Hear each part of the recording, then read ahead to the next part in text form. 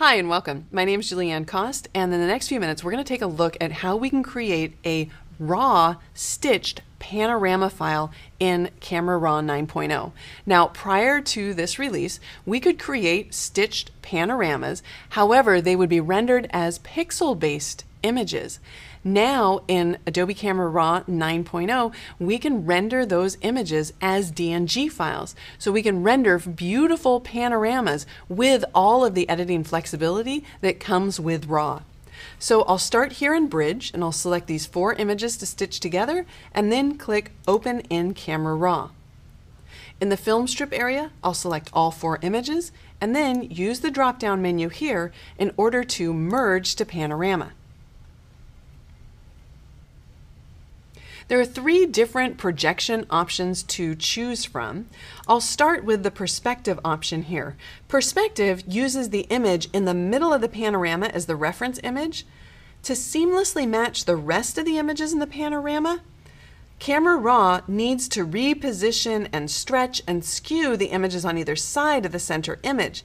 And these transformations might produce a panorama that looks like a bow tie with the images at either side taller than the center image. If we try the cylindrical option, this option is going to be better suited for creating really wide panoramas. Again, Camera Raw is going to use the center image as that reference image. However, when it stitches the other images together, it matches this overlapping content as if each image was mapped on the inside of a cylinder, minimizing that kind of bow tie effect that you would get with the perspective option.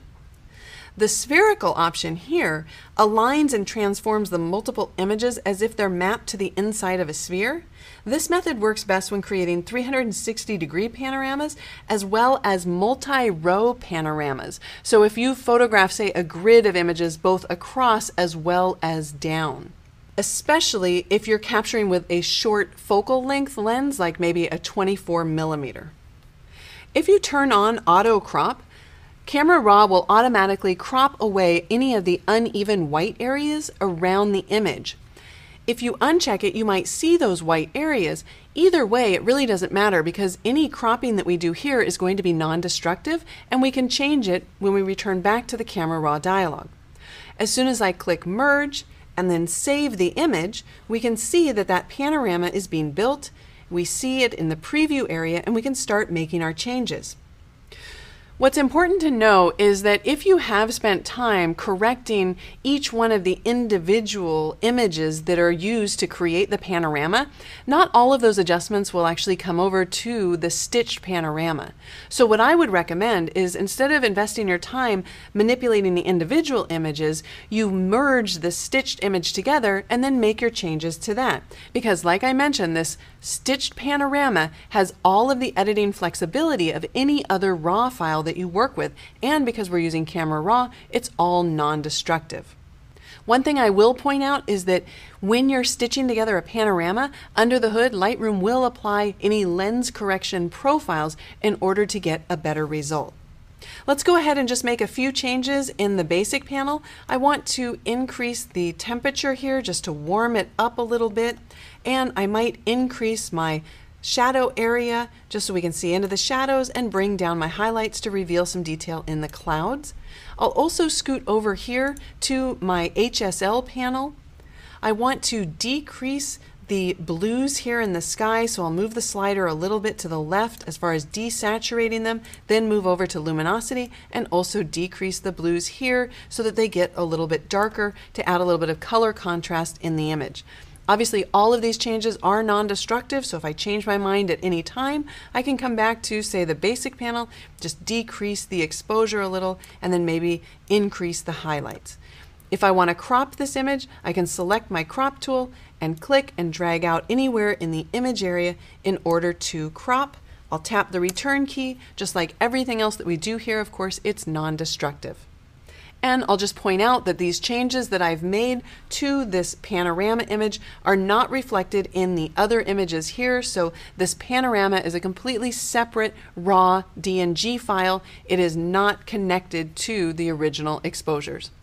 Finally, two things to point out. There is a maximum size of 6,500 pixels on the long side or 512 megabytes, whichever comes first. And I'll go ahead and click Done so we can return back to Bridge. I just want to show you that you can use both of these new merge technologies in combination with one another. So here we can see that I have a number of different exposures. In fact, this is a panorama. It's an HDR panorama. So I've got 3 exposures of the first area of the panorama and then 3 more of the next area. And what I would do if I want to merge all of these together is that I would first select each one of the 3 exposures of the same scene and run the new merge on that. And what I would get as a result would be these merged HDR images right here. And then I could select all of these HDR images and I can actually merge them as a panorama, which would then result in this single image here, which is an HDR panorama as a RAW file directly from within Adobe Camera Raw 9.0. So there you have it, a great new way to create a panorama image in Camera Raw. I'm Julieanne Kost. Thanks for watching.